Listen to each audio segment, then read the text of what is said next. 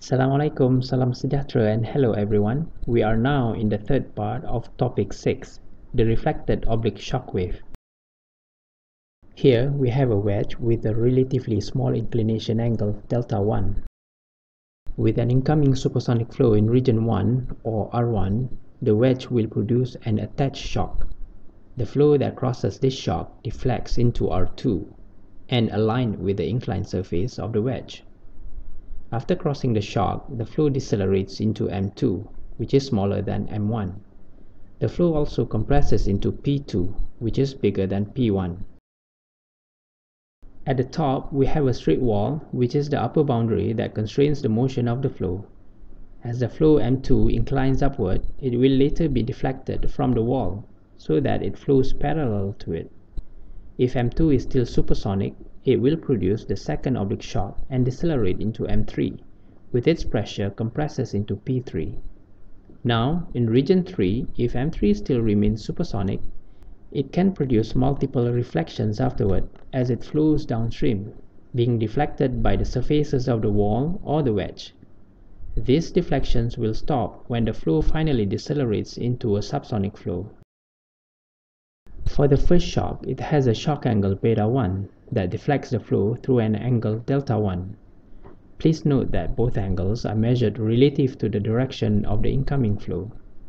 In the second shock, we have the angles as beta 2 and delta 2. From the geometry of the problem, we can see that delta 2 equals to delta 1. But because the shock angle beta 2 now depends on M2 and delta 2, beta 2 is not the same as beta 1, simply because M1 and M2 are not the same. So, how do we solve these reflected oblique shock problems? We have two separate processes now. For the two separate shock waves, we will label this as regions 1 to 2 and regions 2 to 3. In principle, the same procedure can be applied to calculate the changes across these two shocks. There are 4 key steps in this procedure.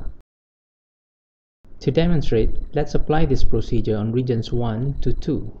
In step 1, we need to use the oblique shock wave chart to find beta 1 with M1 and delta 1 if they are given. Step 2 is to use this beta 1 to find Mn1. From this Mn1, we use the normal shock table in step 3 to find Mn2 and the ratios of all the flow properties. For example, P2 over P1. Finally, with the values that we have, we can find M2, which is the full vector of the flow in R2. As an example, I have set up this problem. The upstream parameters of the flow in R1 are given, as shown in the box here, with M1 equals to 3, P1 equals to 100 kPa, and delta 1 equals to 15 degrees. As a practice, why don't you apply the procedures yourselves and compare the answers that you got with the answers here. For the first shock, the answers are as shown in this box, where M2 reduces into 2.25 and P2 almost tripled to 282 kPa. When we use these new values for the second shock, with delta 2 remains the same as delta 1, we will get the answer for the parameters in R3 as shown in this box here. M3 now reduces to 1.67 and P3 increases by more than twice to 654 kPa. If there is a third or fourth oblique shock that continues from this flow, we can simply continue the same process of calculations to calculate the flow properties in the downstream regions R4, R5, R6, and so on, until finally the flow becomes subsonic and the reflections stop. The good news is there are actually a number of software, computer programs or codes that have been developed to handle these calculations automatically. Many of these programs are available for free online. I would suggest that you use these programs to help you solve problems in this topic.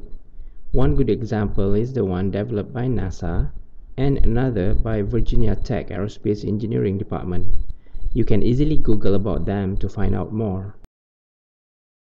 In some cases, the wall is not straight but inclined at some angle. Let's label this angle delta W. Because of this inclined wall, the flow M3 will be deflected with a larger angle of delta 2. Now, the increase in delta 2 will lead to an increase in beta 2. If delta W is negative, then the changes in delta 2 and beta 2 will be reversed as well. Once we have figured out the new delta 2 and beta 2, the rest of our calculation procedure remains the same. Now, when a supersonic flow M1 crosses an oblique shock, it decelerates into M2. Then, as M2 is deflected from the top wall, it decelerates further into M3. Each time the supersonic flow decelerates into a slower supersonic flow, its maximum angle of deflection, or delta max, becomes smaller as well. The problem is, when M2 crosses the second oblique shock, what if its delta max is smaller than its deflection angle delta 2? If that's the case, the oblique shock won't be attached any longer to the top surface. Instead, a strong curved shock will occur in its place. Across this strong shock, the flow will decelerate instantaneously into a subsonic flow. Unlike a supersonic flow, a subsonic flow can easily change its velocity and its direction to realign with the bounding wall without having to cross any oblique shock to change its flow direction. Slightly below that subsonic region, we have a barrier that separates the subsonic flow with another flow below it. This barrier is called a slip line. The flow below it, labeled as M3, can still be supersonic after crossing through an oblique shock that separates between regions 2 and 3. If you look at the slip line, you will notice that it is slightly inclined towards the wall. That, in effect, reduces the deflection angle of the flow such that its new delta 2 is lower than its delta max. This allows the second shock to be attached to the first shock, right below the curved shock near the wall. So, what is a slip line? It is a line that separates between two regions of flows, labeled as A and B in our diagram here. There are three key rules that apply to the flows across the slip line. First, both flows maintain their flow directions. If we define theta as the angle between the flow and a fixed reference line, then theta A equals to theta B. Second, the static pressures in both flows are the same.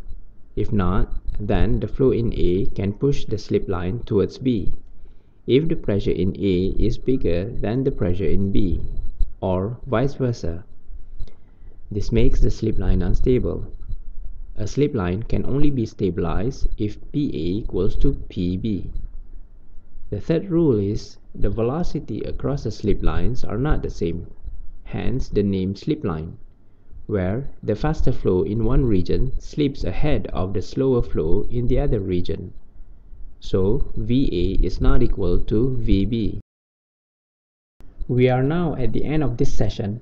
To make it easier for us to visualize, let's look at a simulation of a supersonic flow going across an obstacle.